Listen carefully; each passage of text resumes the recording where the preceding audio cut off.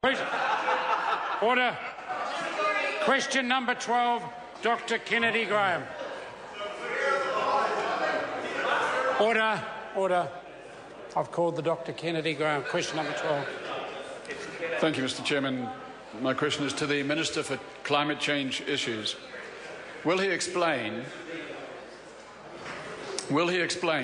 given the latest projection of New Zealand's net greenhouse gas emissions is around 90 million tonnes in 2040, how the government can conceivably reach its own emissions reduction target of 30 million tonnes by 2050? Mr. Speaker. Honourable Simon. On behalf of the Minister, we will meet our targets through a combination of the New Zealand ETS and other domestic initiatives. We will also likely use reductions from overseas where it makes good economic sense to do so. The ETS is a long-term tool, and it is not hard to imagine that with a good outcome on a new global agreement and leadership from the major economies, we will need to adjust our own domestic policy response as well.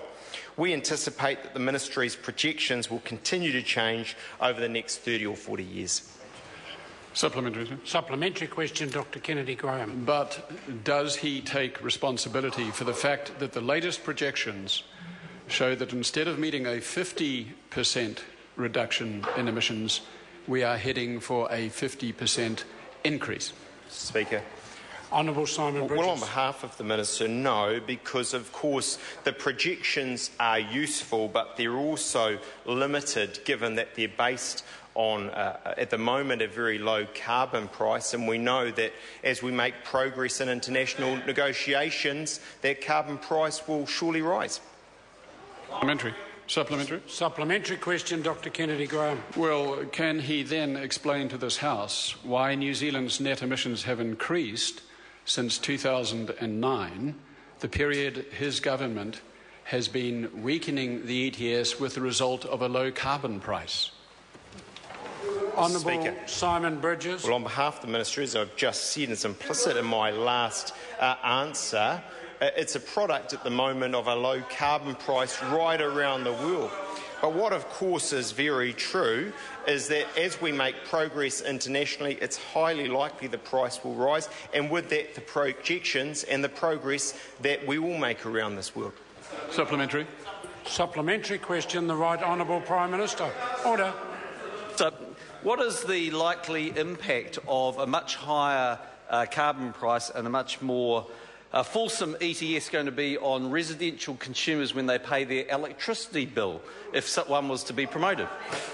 Mr. Speaker. Honourable Simon Bridges. On behalf of the Minister, well, of course, prices will rise exponentially, and it will be a terrible thing for consumers all around New Zealand. Let us hope that Labor and Greens never make it into government again. The last part of that question is out of order. Supplementary. Supplementary question, Dr. Kennedy Graham.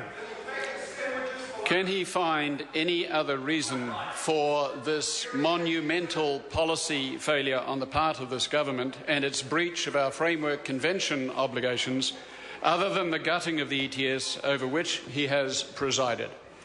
Speaker. Honourable Simon Bridges. On behalf of the Minister, well, of course, the member is simply wrong. We have not gutted the ETS. The ETS is effectively one of the very best in the world. What is true is the carbon price all around the world is low. That's not going to stay the position. I'm actually very optimistic about global negotiations over coming years, and that we can make a real difference on this serious issue. Supplementary. Supplementary question, Dr. Kennedy Graham. Well, when he optimistically assures the New Zealand public that his 2012 amendments on climate change will ensure New Zealand continues to do its fair share, does he believe the world will agree once it sees this graph? Thank you. Mr. Speaker. Honourable Simon Bridges. On behalf of the Minister, I don't know why he's showing a graph of what power prices will do under Labor Greens when they're next in power. But no, I disagree with the member. We move now to questions for members. The first one in the name of Dr. Rajen Prasad. Thank you, Mr. Speaker. My question is